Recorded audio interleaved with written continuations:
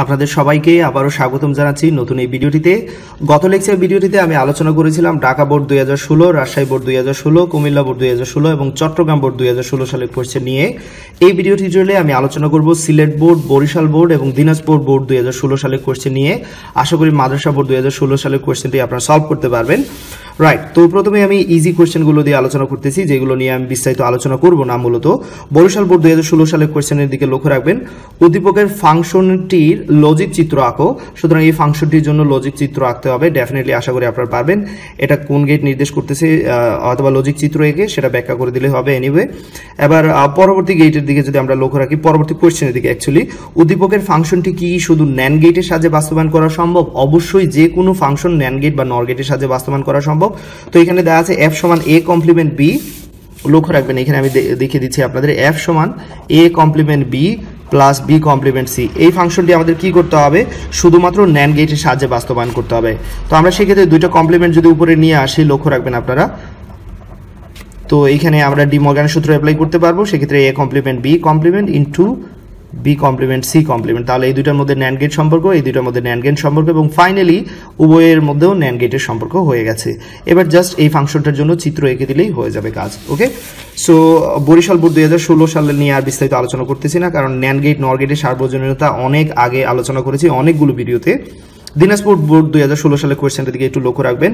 চিত্র 1-এর সত্যক সারণী তৈরি করার কথা বলা হচ্ছে। চিত্র 1টা হচ্ছে একজোড় গেট, সুতরাং একজোড় গেটের ট্রুথ টেবিল তৈরি করতে পারবেন নিশ্চয়ই।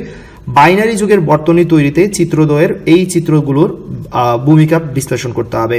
তো বাইনারি যুগের বর্তনী নিশ্চয়ই আপনারা জানেন হাফ এডার, এবং আপনারা জানেন যে হাফ এডারে কি ব্যবহার করা হয়? হাফ এডারে একটি এক্সোর গেট এবং একটি অ্যান্ড গেট ব্যবহার করা হয়। এখানে আমি দেখাচ্ছি আপনাদের, এটা হচ্ছে হাফ এডারের সাম এবং এটা হচ্ছে হাফ এডারের ক্যারি। এ বি দুইটা ইনপুট দিলে এটা সাম ইকুয়াল এ এক্সোর বি এবং ক্যারি হচ্ছে A B. So that's it. এগুলো সম্পর্কে টুকটাক হাফ এডার সম্পর্কে বলে দিলেই হবে। ওকে, ফাইন। দিনাজপুর বোর্ড 2016 সাল, এইগুলো ভেরি ইজিলি এইগুলো নিয়ে আলোচনা করলাম। এবার মূলত যে কোয়েশ্চেনটা নিয়ে এই ভিডিওতে আলোচনা করব সেটি হচ্ছে সিলেট বোর্ড 2016। এখানে যে কোয়েশ্চেনটা দেখতে পাচ্ছেন আপনারা লক্ষ্য রাখবেন, কিউ এর মানকে নর গেটের সাহায্যে বাস্তবায়ন করতে হবে। তো প্রথমে আমাদের যে কাজটা করতে হবে, কিউ এর মানটা কি আসে সেটা আমাদের দেখতে হবে, রাইট? সো এখানে যদি আপনারা লক্ষ্য রাখেন, এখানে আপনারা যে কোনো একটা ভ্যালু দিয়ে দিতে পারেন, যেহেতু এখানে কোনো ভ্যালু দেওয়া নাই। সাপোজ এটাকে এ ধরলাম এবং এটাকে বি ধরলাম। সেক্ষেত্রে এইদিকে যদি এ এবং বি পাস হয়, লক্ষ্য রাখবেন ন্যান্ড গেটের মধ্য দিয়ে, সুতরাং আমরা পাচ্ছি এ বি ন্যান্ড।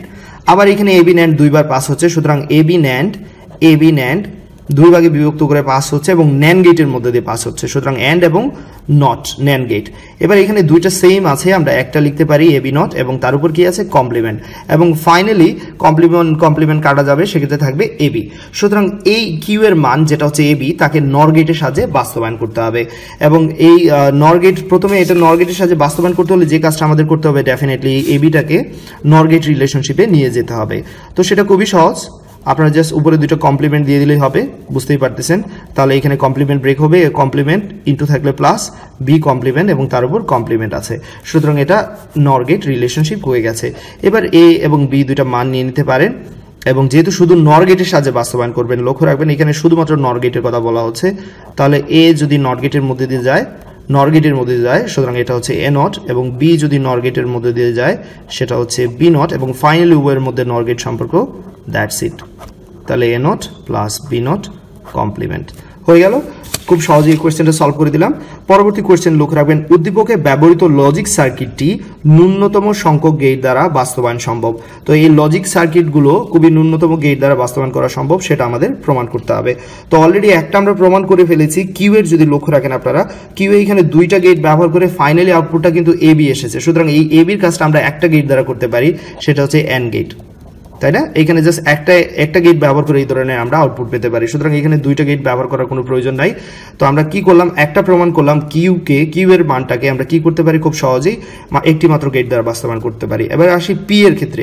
পি এর ক্ষেত্রে এই গেটগুলোর চেয়ে কম গেট ব্যবহার করে কি আমরা এই কাজটা করতে পারবো কিনা সেটা আবার চেক করব। তো এখানে এ এবং বি পাস হচ্ছে, তাহলে এ বি ন্যান্ড গেটের মধ্যে দিয়ে পাস হচ্ছে এ বি ন্যান্ড।